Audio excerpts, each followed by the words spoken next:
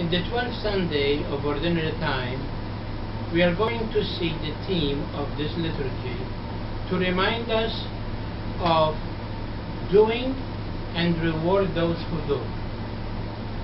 The first reading taken from the prophet Jeremiah. We have to have a little background of that reading in order to understand it. Jeremiah was about 19 years of age when God called him to be a prophet. And he said, "Lord, are you crazy to make me go to these old people who are scribes and who are priests and tell them that what they are doing is wrong? They will tell me where to go." He said, "I am too young." And the Lord said to him, "Don't tell me what to do. Come over here."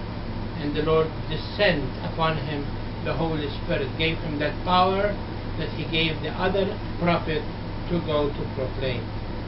And today we see that after he proclaimed the word, he was not rewarded, but he was being ridiculed. People began to make fun of him. In fact, they want to kill him. They want to destroy him because he is going against the system. If he was favoring them in what they were doing, then he would be all right. But because he was going against them, they will try to destroy him. And today he said, "I see vengeance on every side." Why? Because they want to destroy me. They want to destroy because I am doing what you ask me to do. In the gospel today, we find Jesus give us the command. The harvest is rich, but the laborers are few. That is the command. That is what we say, the command that the Lord sent to us to do.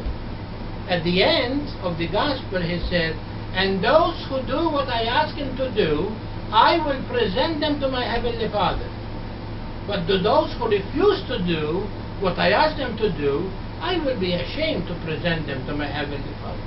So you see, there is to do and the reward if you do. There is the reward of those do not do and what the consequence is.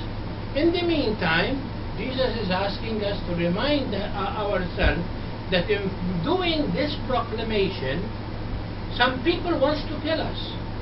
They want to destroy the body. Don't be afraid of them, because after all, it's not this life that is something eternal, but your soul will be eternal with me. Don't be afraid of those who kill the body, but be afraid of those who kill both the flesh and the soul. And here Jesus is speaking about each one of us are living in a society. There is a society of a family, society of our community, society of our nation, as you know, even those who are in politics.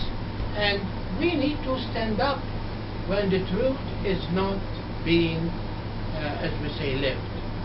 Who are the people to make a judgment over an unborn baby that they have a choice to destroy him, when we know that life belongs to God? Who can enter a second marriage when Jesus said, what God unite together, no one can put it apart? And this is exactly what the Lord is trying to say to us, that we need to understand that we need to stand up for the injustice. We need to stand up for the truth. We need to be there to guide people by our lives and by our words to the truth. And that's why the second reading today reminds us that the Apostle St. Paul is saying to us, from Adam to Moses, there was no sin. Not that there was no sin. Nobody knows that this is a sin. But when God gave the commandments to Moses, now the law become effective. It's like I am driving and I come to the end of the street and there is no sign of stopping. Either somebody took the sign away, either the sign is covered with all debris, but there is no sign. So I go through and I get in an accident, or a policeman stopped me. I go to court And the judge said to me, "Did you see the sign?" I said, "There is no sign." And if the police can testify that there is no sign in appearance, he will throw the case out. Because when the law becomes effective, when it is known, when I know, when there is a sign or there is a written law by which I have to live with. But then he said, when Jesus comes, although many were condemned with the transgression of Adam, what a grace it was given to those that by the paschal mystery of Christ we have received so much graces that overabound those who do not know about sin prior to Jesus. As we come to celebration to the Mass today, let us really take that verse of the Gospel. The harvest is heavy, but the laborers are few. Many times, when we read that Gospel, we say this is about priests, about nuns. It's about every one of us. In the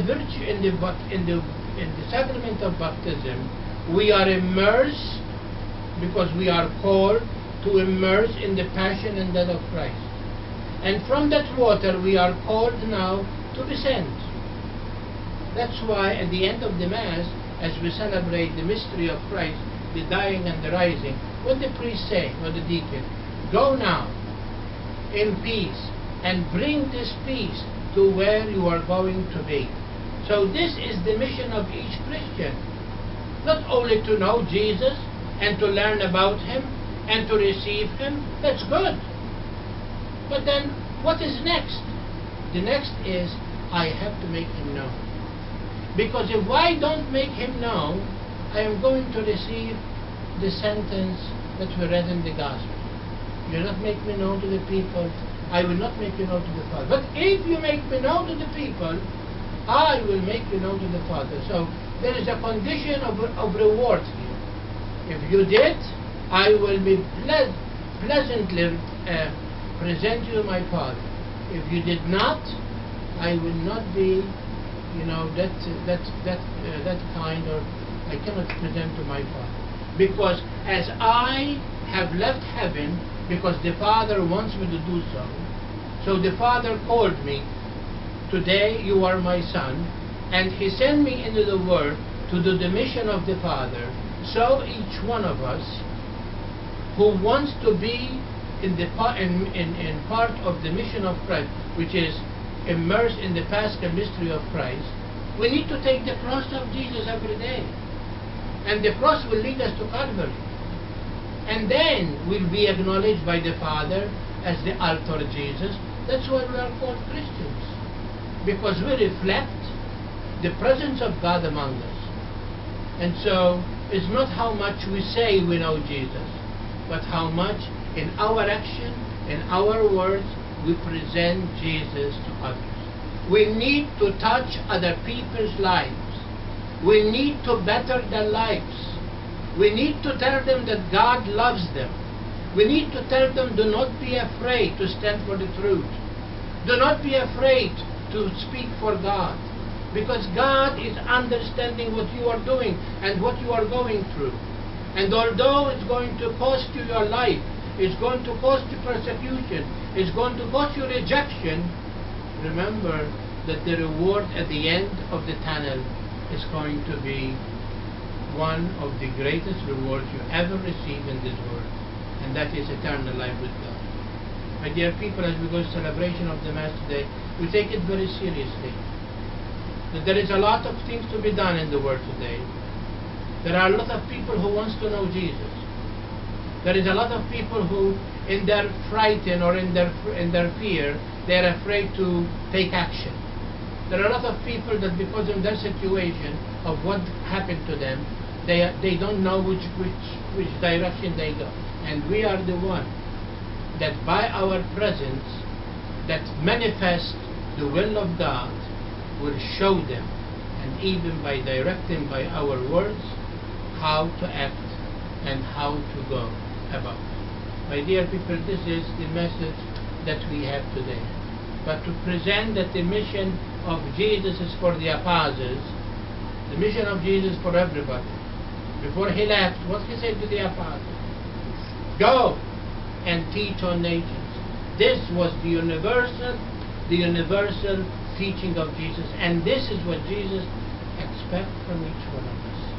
So that at the end of the journey, which will go so fast, if you ask somebody, how old are you? And they tell you maybe 79 or 80. They say, oh my God, and he will say to you, I don't know how those years goes by, because these days of our lives are very short, comparing with eternity. So we pray that we take the message of Jesus and try to make that message known to the world, so that at the end of the journey, when I am presented to the Father, Jesus will say, here is my son, here is my daughter, because they have done what you asked of me to do, and because they were faithful and they were good, they will continue to do what you asked of me, and they did the job that you asked of me to do, and they did it in the world. God bless you.